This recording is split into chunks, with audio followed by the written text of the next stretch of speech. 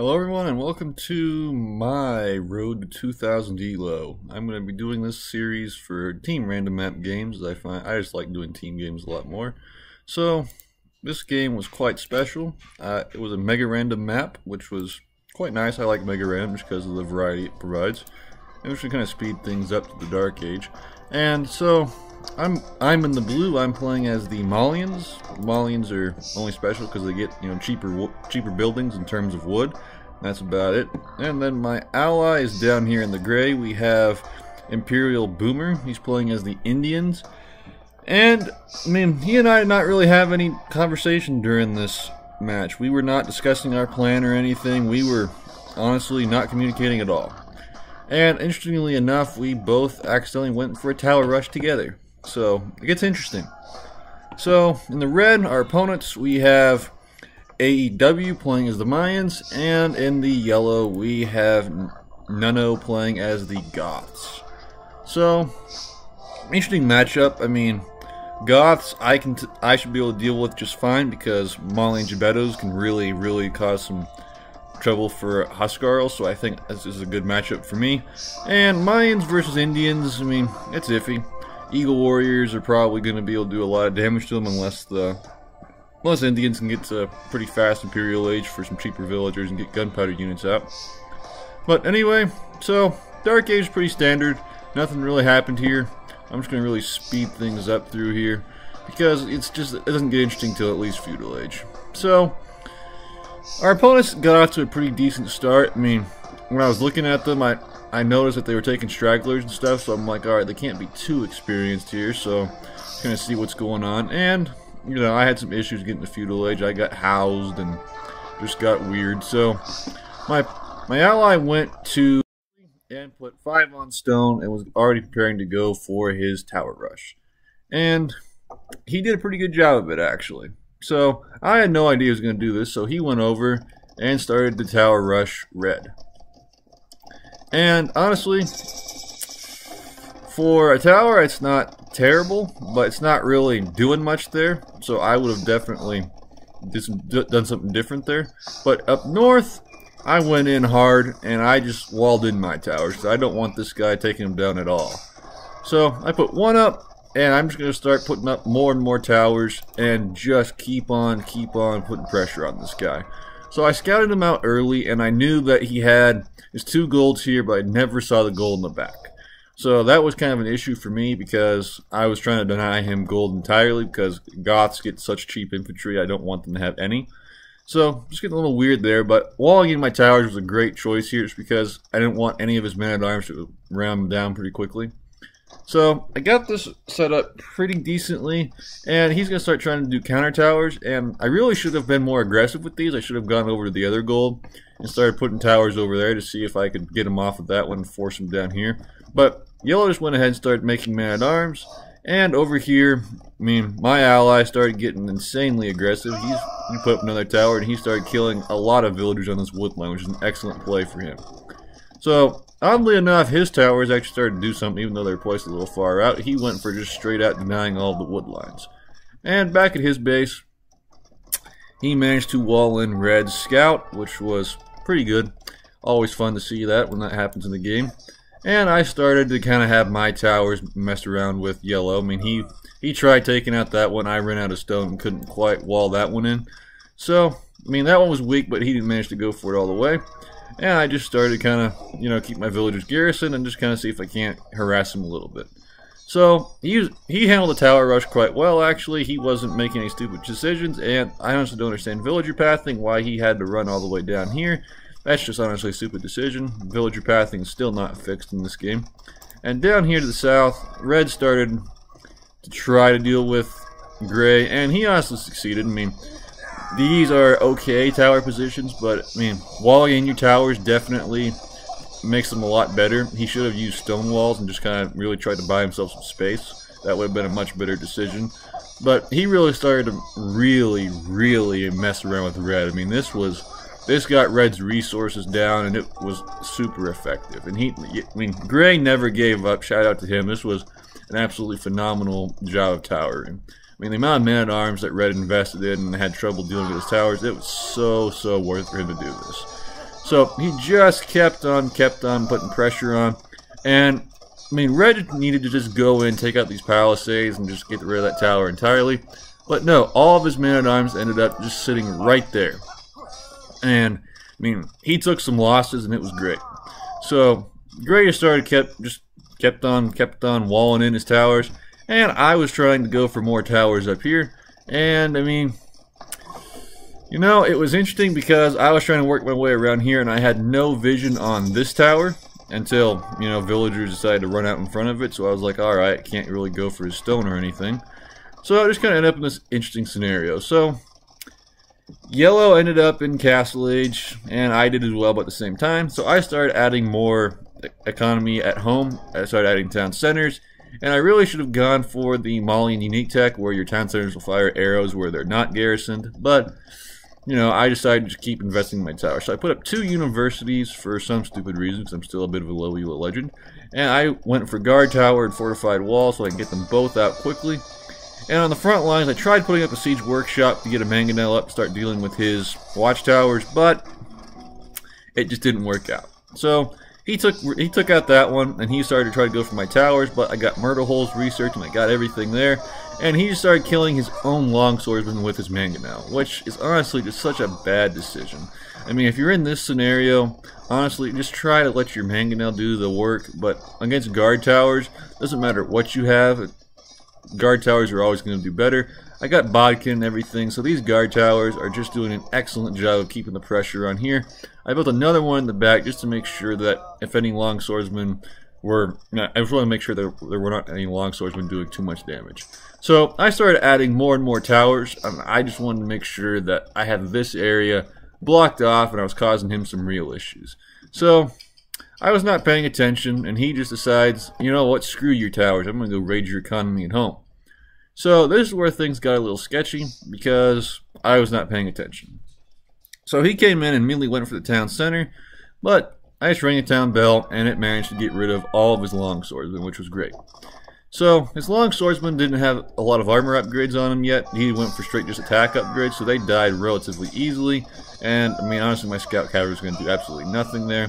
And looking down at what was going on down here with Gray, he went for guard towers as well, just like I did. And, I mean, Red tried going for some sort of an archer rush here, but, I mean, Gray was smart. He towered at home because he knew that he needed to protect his resources. So that wasn't really going to be a big deal for him.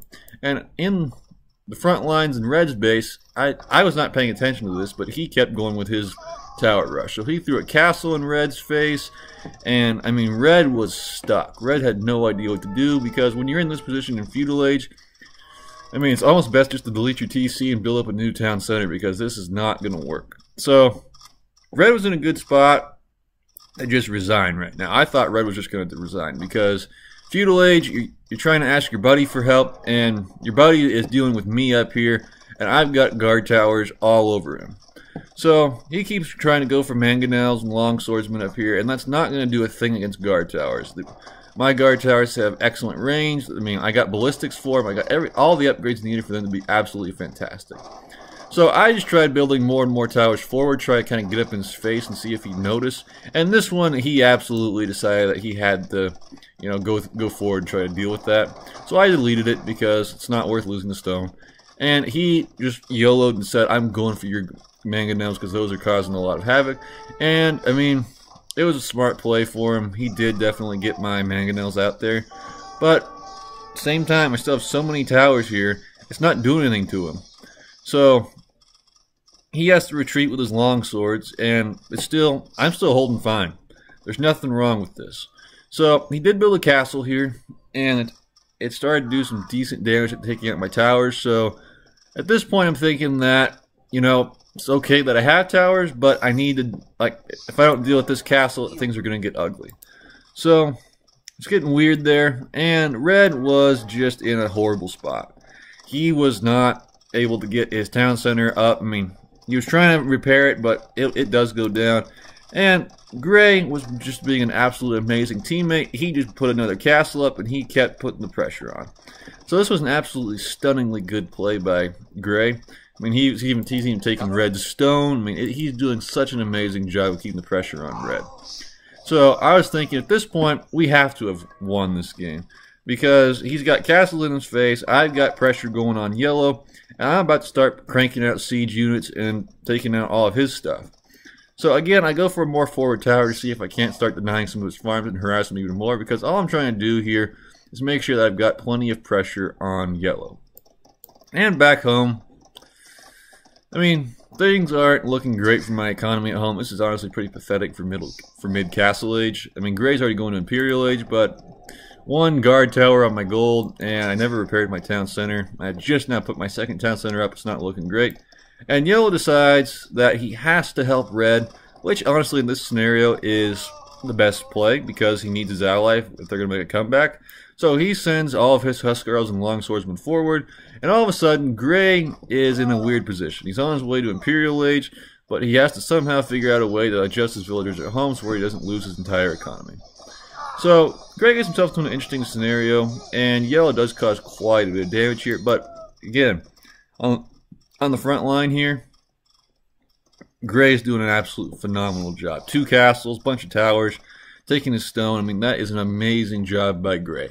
So, Red's pushed all the way back here, and really, there's nothing great about this. I mean, he's being denied his gold, his stone. He doesn't really have any resources to work with right here, so he's not in a great scenario. Now, up at yellow, I just kept on adding towers to be more and more annoying. I did manage to get that one up. He decided not to be aggressive and take it out like he did last time. And I'm just going to keep building towers forward in his face, and make sure that he just gets stressed out by the amount of towers that I have. So, he's still got, you know, 1 gold he's working on down here, but I've now denied him this gold. And luckily for me, his castle was out of range of this guard tower up here. So, I was in a good spot here. So, he's not taking that gold, he can't take that gold, and that gold's going to run out eventually, and he can't really trade with his ally here. He's in a bad spot. So he decides, alright, I got to go forward and deal with these towers. And not a good choice. I have garrison villagers in there. That's going to just absolutely melt that mangonel. So I'm in a great spot. The only thing I really need right now is to make sure that tower goes down so I can actually keep putting the pressure on. But all in all, this is great, great positioning for me. So I'm already on my way to Imperial Age, 86% of the way there, and things are looking great for me. This is an absolutely phenomenal match. Now, the issue is, Gray is starting to get attacked at home by Yellow, and Yellow is doing an amazing job putting pressure because there's really no defense here. 3 TCs against Huskarls. I mean, it's not your greatest, it's not great. So, he needs, like, preferably if he had champions or something here to help deal with these, he'd definitely been doing a lot better. But Yellow's just keep reinforcing this, because Yellow realizes that if he keeps attacking my towers, he's simply going to lose. So he's just going to keep on trying to harass Gray so to make sure he can buy Red some time. So we're in an interesting scenario here because Red is still not in the castle age yet, and he's just trying to survive. This is doing phenomenal work, keeping him off of his stone, just keeping all the resources to himself. He's doing a great job here. And I just got a little out of control here. I just decided, screw it, I'm just going to keep building towers in your face.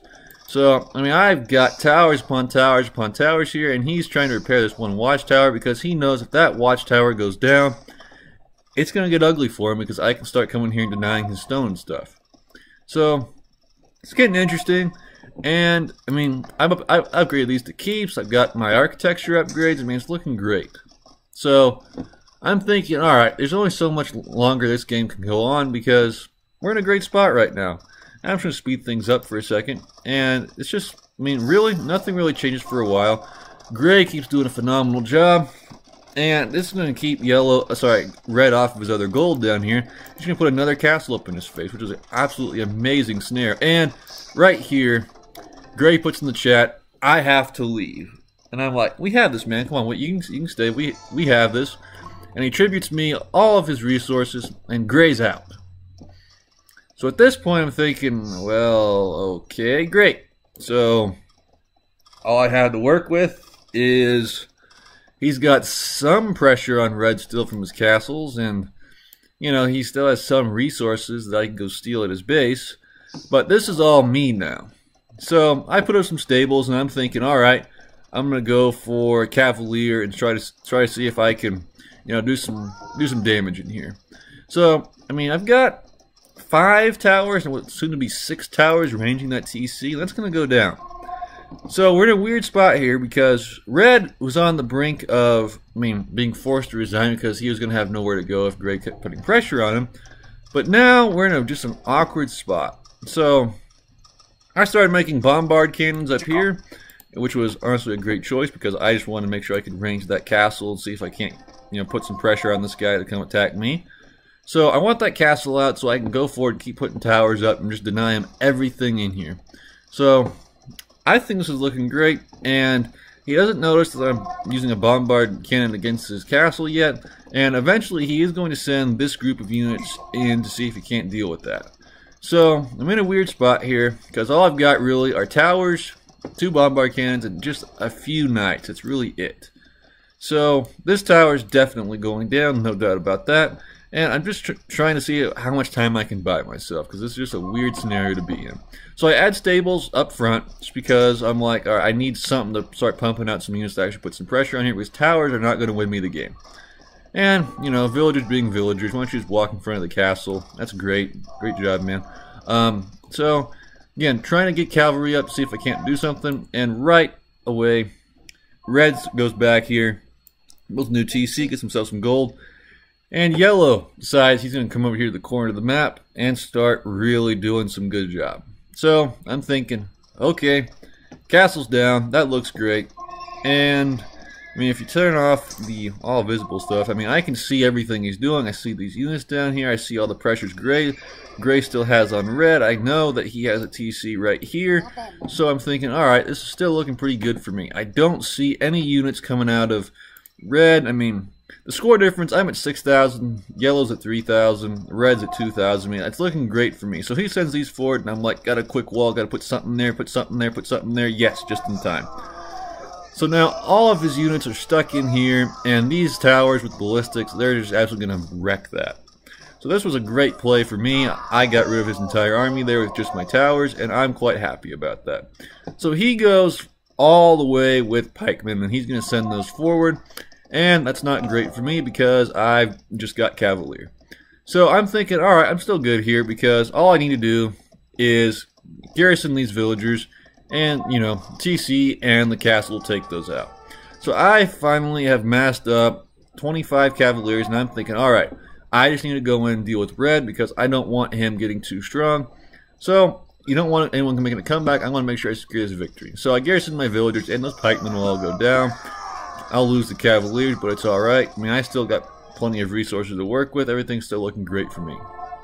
So I go forward Cavalier, and Red's got no response to this. He does not have any units. He has 1 man-at-arms, and against 25 Cavaliers, 1 man-at-arms is not going to make a difference. So Yellow starts trying to send pikemen over to help him, but really, this is just an absolute slaughter. So I'm thinking, alright, this is Red's villagers. This has to be the game here. This is just irreversible eco damage. I got his town center down.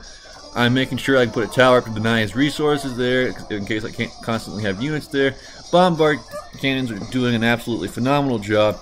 I'm pumping out units out of my stables. Everything's looking great. So my economy at home was still not phenomenal. I got idols all over the place.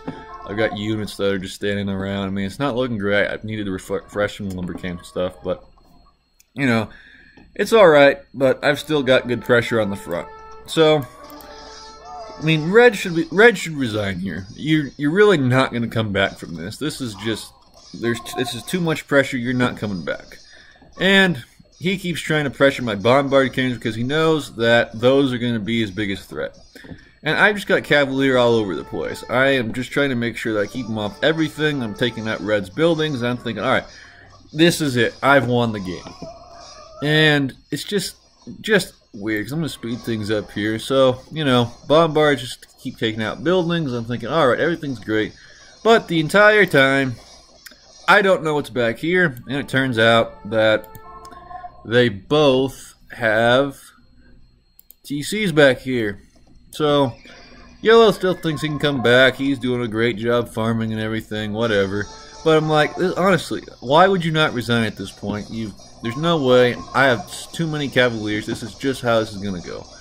So, I just keep pumping out Cavaliers, keep taking out all his buildings. I'm getting all my upgrades. Everything's looking great. I put a TC forward so I get the stone. just in case I want to put a castle up in their face to deny them any resources. I start going for Gebettos in case he wants to go for Huskarls. So I'm thinking, this is it. I'm looking great. And I never noticed that Red went down to the bottom right-hand corner and decided, you know what, put up TC here because I can still come back. And he came down here and was like, I'm putting up TC down here too. So Red's back up to 3 TCs, but he's still not doing anything else. He doesn't have any other buildings, and it's just getting sad. So I'm thinking, alright, I gotta find where this guy is. And, I mean, I should have kept scouting up there because this gave Yellow a little bit of time, but I'm like, you guys have to be around here somewhere. So I went up to the upper, left-hand corner of the map. I'm like, are you up there? Okay, so I find Red's TC down here, and there's nothing Red's gonna do about this. And his villagers run, and he's just gonna go all the way over and start building other stuff. And you got him down here, and he's like, alright, build houses. And he sends more villagers up to the other corner to start building more TCs up there. Yellow's got one random villager out here, and he's got a TC up there north of my base, and he's got another TC up here. And I'm like, guys, you just need to resign at this point. It's getting ridiculous. So, Cavaliers are still going to do absolutely phenomenal at taking out his town centers. So, again, absolute massacre of villagers for Red. He's not going to survive that. And at the same time, while I'm finding this, I notice that Yellow's right here. So I go and slaughter Yellow again, get him off his gold. So I still have no idea at this point that he's down here and then he's up here and there's a TC up here and there's one right here.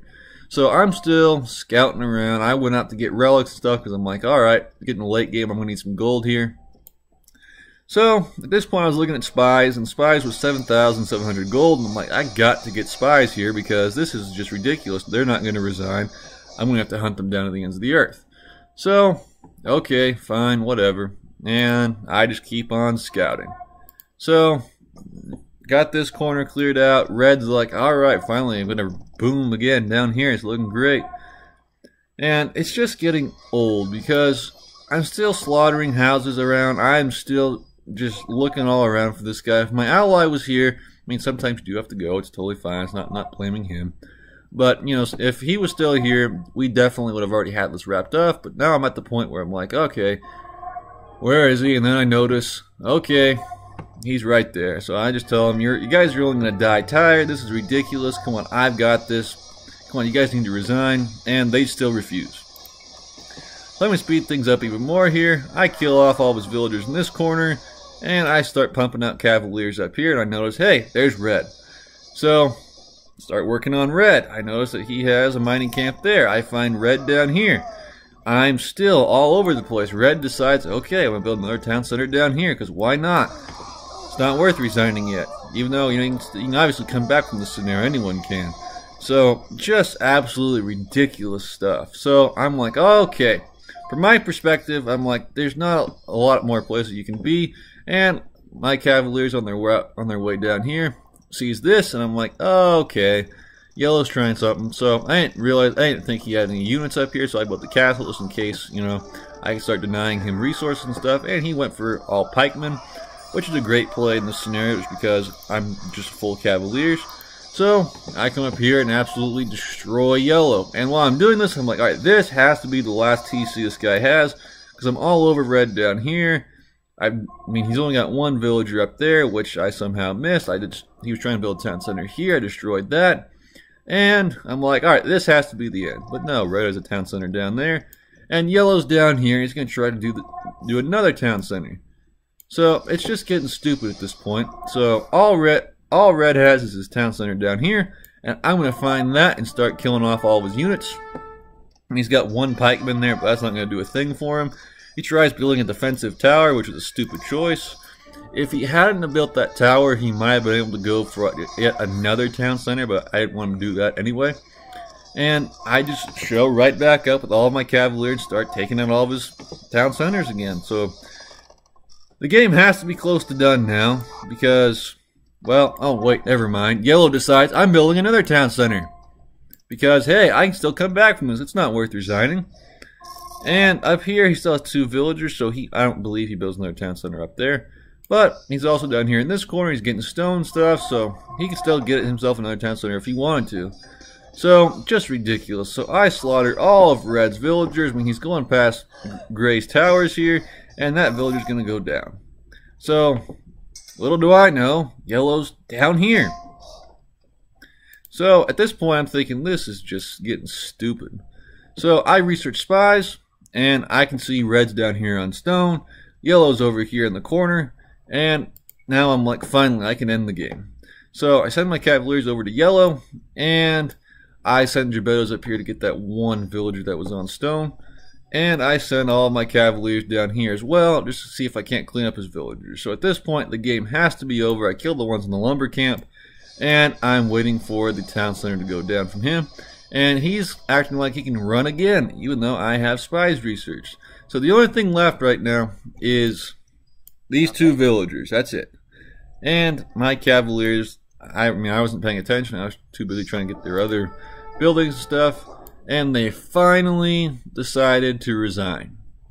So, teammate left middle of the game, and me, despite the fact that my opponents tried to rebuild 17 times and failed it every single time, it was still a fun game to play, and I hope you guys enjoyed it.